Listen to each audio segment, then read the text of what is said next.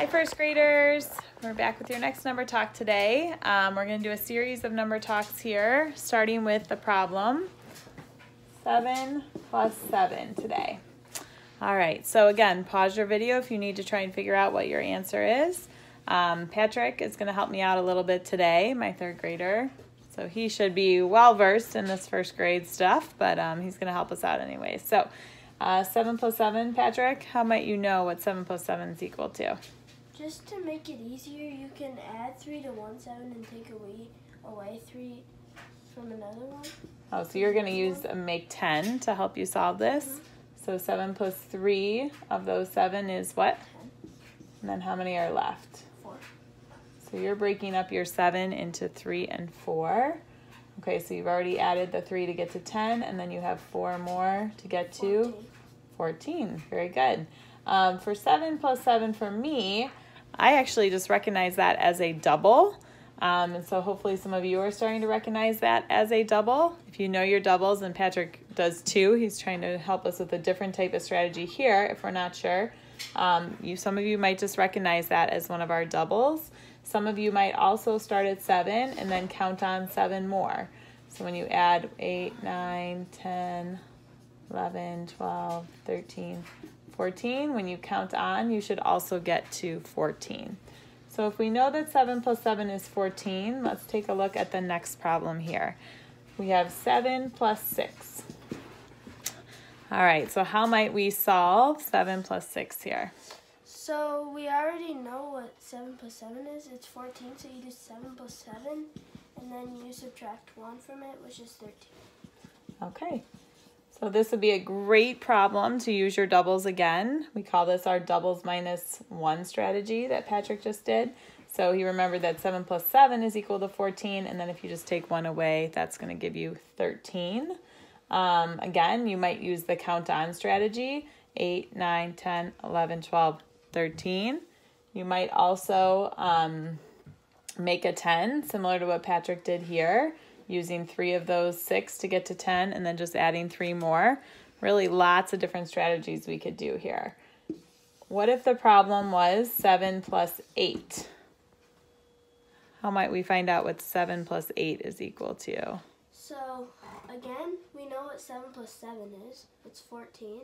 So you do 7 plus 7 is 14. And then 14 plus 1 is 15.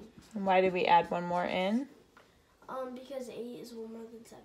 Okay, so we had brought it down to make it 7 plus 7. We had taken 1 away from the 8, so now we're adding that 1 back in to get to 15. So again, that is using our doubles to help us solve. That would be our doubles plus 1 strategy. But again, lots of different ways you could do that. You could count on. You could also make a 10. 7 plus 3 equals 10, and then we just have 5 more to add in there to get to 15. All right, those doubles are very important, so maybe take some time over break to do some fun things with doubles so that you're familiar with those facts. All right, thanks. Bye. Lo que quiero hacer en este video es pensar un poco en lo que los números representan realmente. Digamos que tengo el número 25. 25. ¿Qué representa este número realmente? Bueno, el 5 está en la posición de las unidades y representa 5 unidades. Y este 2 está en la posición de las decenas. Decenas. Y este está en la posición de las unidades y aquí escribo unidades. ¿Pero qué queremos decir con esto? Bueno, vamos a ver otra manera de escribir este número. Este 2 representa 2 decenas, que lo podemos escribir como 2 decenas, más 5 unidades. 5 unidades. ¿Y qué significa 2 decenas? Cuando pensamos en 2 decenas, podemos pensar en 2 grupos de 10 cosas, bloques de 10 cosas. Y voy a usar estos bloques para representar estas 2 decenas.